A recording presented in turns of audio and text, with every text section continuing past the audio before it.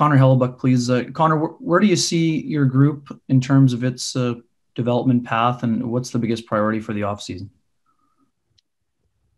I thought we made some good strides at the end of this year. We really turned our game into a full team game and a full defensive zone, neutral zone offensive game. And, you got to ask Chevy about the pieces coming in because every year changes, guys coming in and out. And I'm looking forward to the team we put on the ice next year. We'll go next to Paul Friesen from the Winnipeg Sun. Go ahead, Paul. I'll direct this one to Kyle. An unprecedented year in so many ways, Kyle. How are you think over time, how are you going to look back on this season? Yeah, it's, this is definitely going to be an anomaly.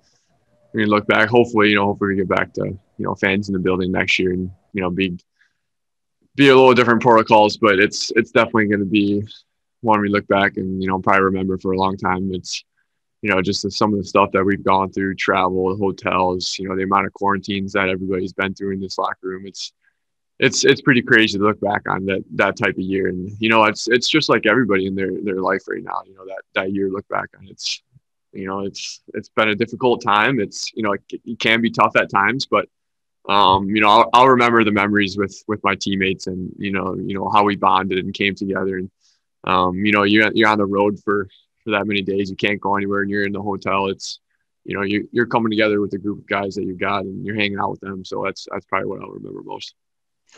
We'll go next to Jason Bell from the Winnipeg Free Press. Go ahead, Jason.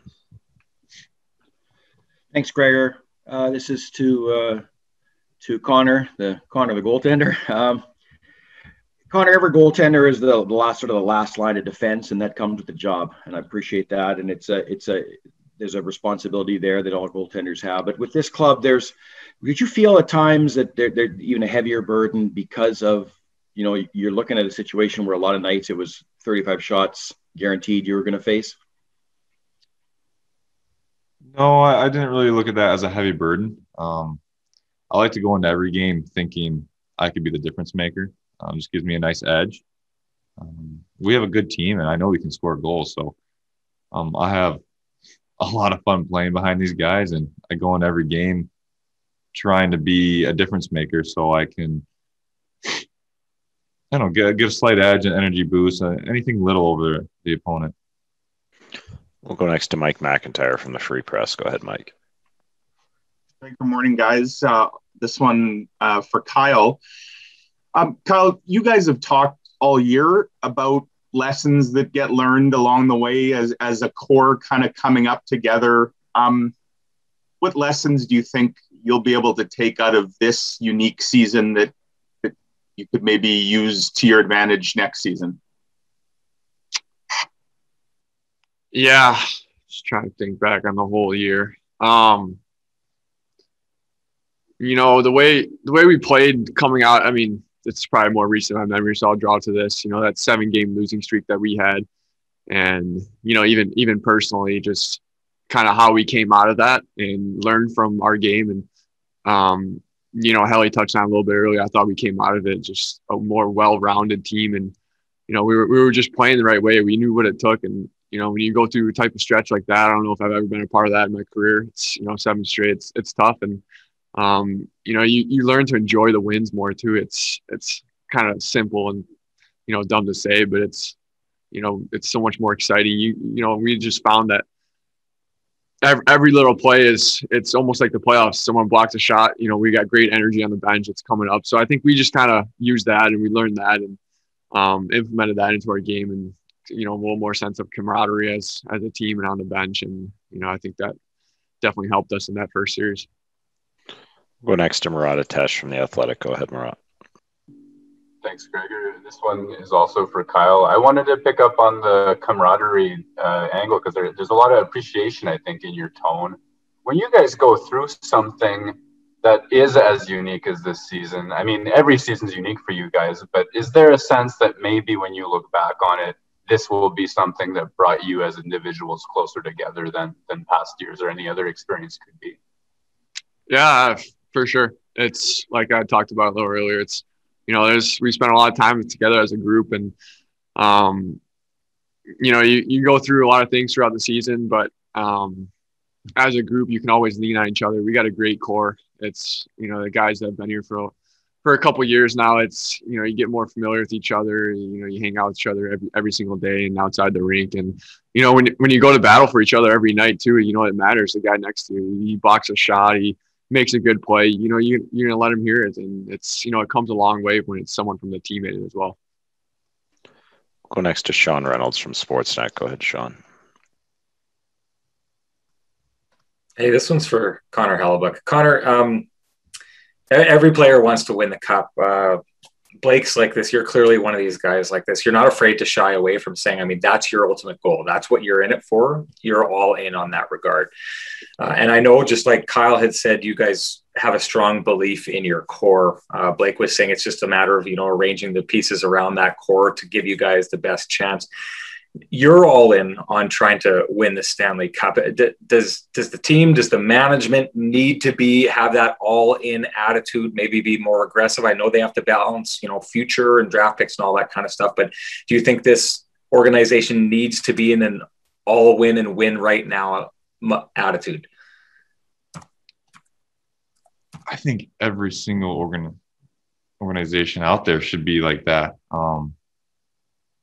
Every year you don't want to waste a year just going guessing. You want to win, and I think having the conversations I've had now, I think they do want to win, and they want to win now, and they're looking for the right pieces. And my mindset is now, and next year I'm going to say the same thing. And you also don't want to blow it for future years, so you want to be smart about it. But I think our organization definitely wants it now, and they're going to do what they have to do.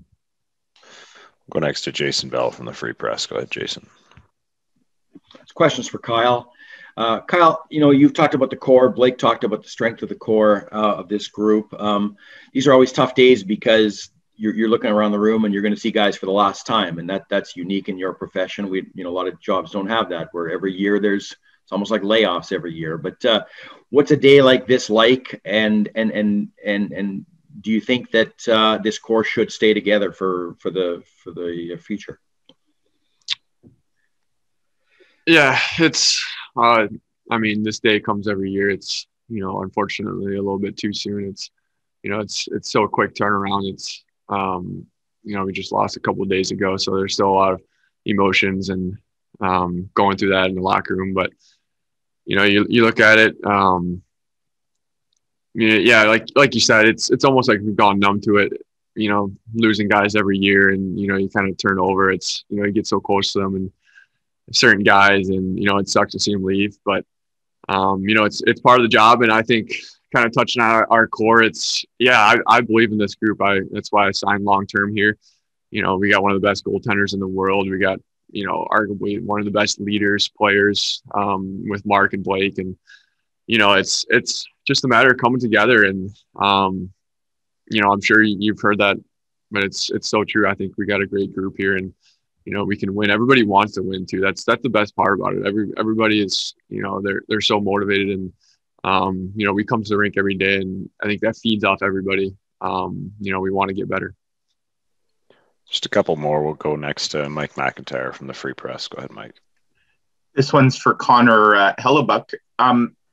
Connor, Kyle touched on a little bit some of the highs and lows, the losing streak, and obviously the first round sweep of Edmonton.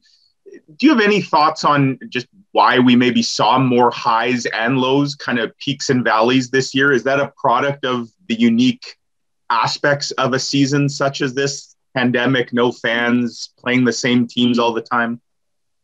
I think playing the same teams was a big part of it, because you go on a stretch against a team that, one of the playoff teams, they're obviously there for a reason. They're better and one of the better ones in the division, and there's a chance that they could run a streak.